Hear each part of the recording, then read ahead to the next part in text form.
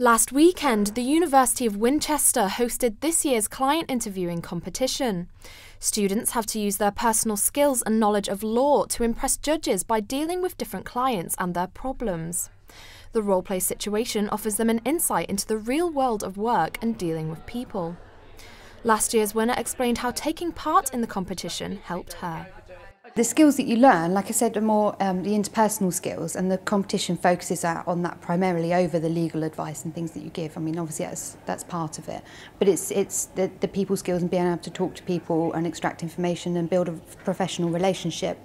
And they are skills that you can take out into the real world. The president of the competition and a top human rights lawyer explained his reasons behind setting it up. Well, the competition's enormously important because interviewing is at the heart of what lawyers do and what they're needed for. The competition is more useful for students who want to go into the sort of legal practice that deals with human problems, individual problems. And my own background is very much in that sort of area. Yeah, exactly. This year marks 30 years since the client interviewing competition was set up. The competition is being hosted at the University of Winchester after they won the internationals in Glasgow. Those involved have high hopes that the competition will continue to grow.